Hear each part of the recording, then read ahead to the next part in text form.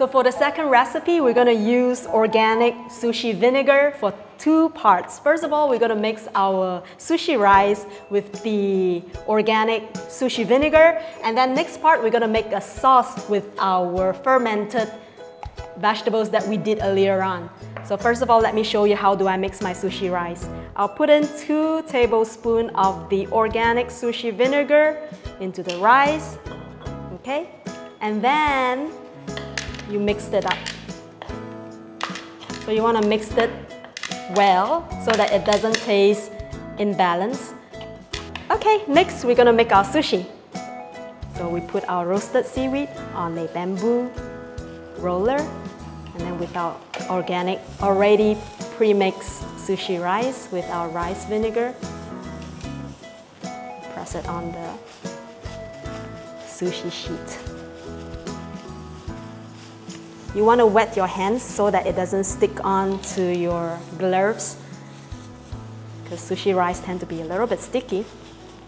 And then what we can do is we can use some alfalfa that is really high in protein, clean source of fiber as well. Okay, and I'm going to use some of the fermented vinegar that we have made 2 months ago. Okay. Some ginger slices on top. You can even add in your favorite vegetables like cucumbers, carrots, but today we're just going to keep it simple. And then after that, you roll it up.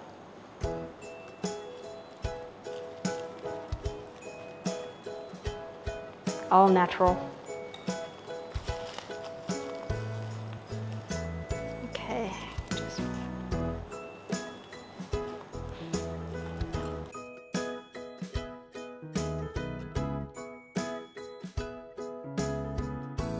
So next we're going to make our sushi sauce and salad dressing using our already fermented garlic using the organic vinegar, sushi vinegar.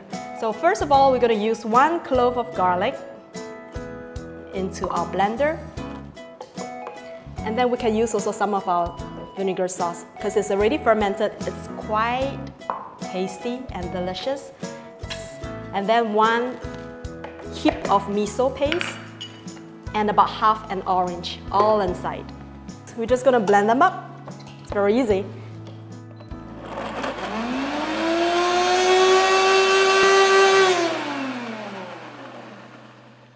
Okay, that's it.